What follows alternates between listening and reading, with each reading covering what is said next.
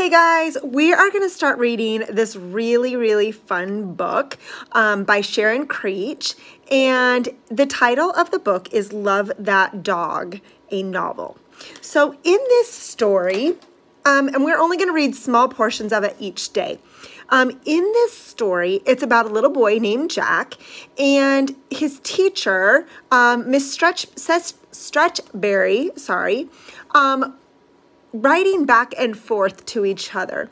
Now, Miss Stretchberry doesn't actually ever write in this novel. It's only inferred that she has written to Jack, and Jack is actually writing a response to her. So I could probably say as a teacher that she is up in the front of the classroom asking these questions or has them posted up on the whiteboard, and then he is responding to them within his story. Now, one thing about this poem this story is that it is all poetry.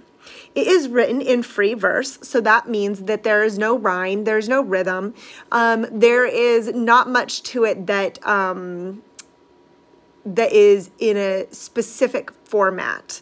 Okay, and the author's purpose in writing this this novel and the poems within this is to tell a story. Okay, so that's the author's purpose, is to tell a story.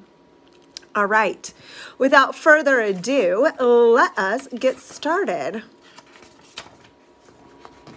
Jack, room 105, Miss Stretchberry, September 13th. I don't want to because boys don't write poetry, girls do.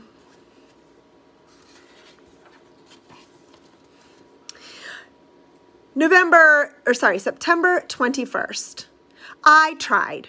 Can't do it. Brains empty.